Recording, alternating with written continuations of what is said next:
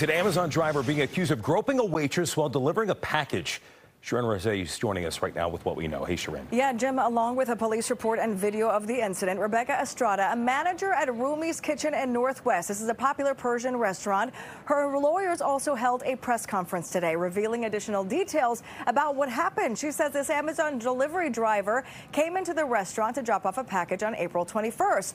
When he was leaving, he passed behind Estrada, grabbed her butt as he walked by. Estrada says that she tried to confront him, but he was able to leave before she could identify him. She filed a police report, contacted Amazon about the incident. In response, Amazon then in exchange offered her a 25% discount on that delivery.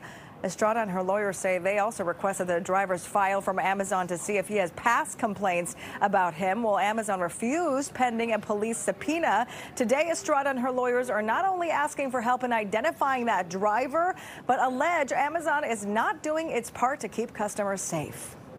I was at my place of employment, a place where I should feel safe, and I felt extremely violated by this, and I just want to do my part in preventing this from continuing to happen or potentially escalating with other victims. It's really unfortunate and just another example of, profit over people, quite frankly. I think that they certainly could have taken a different approach to this, because right now this driver is out on the streets.